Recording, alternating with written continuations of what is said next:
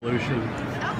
Yes, one of the things that we're very excited about, when I saw it, I just really was thrilled that they have said that evolution is with our schools should teach both the strengths and the weaknesses of evolution, so the children can see both sides of the issue. And this is something that we have been working for a long time, especially back there when Don McElroy was chairman of the board. And we don't want to push our views on anyone. We just want to make sure that the children have a chance to see that there is more than one side to this issue and many other issues. Evolution should be treated like a science.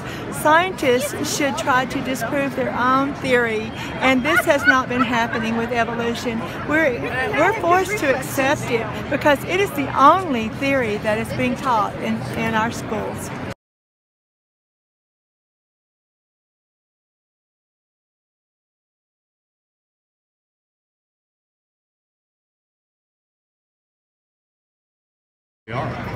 Well, I have had a really rough time since a week before the primary election because the liberals, and maybe mostly Democrats, have really been out to get me and tried to smear my name and make it look like I'm a radical that just has no sense at all.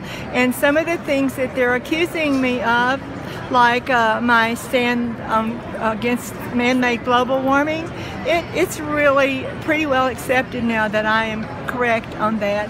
And many of the things that they're making fun of me have already been proven correct. And I believe eventually I will be vindicated for all of the things that I've said.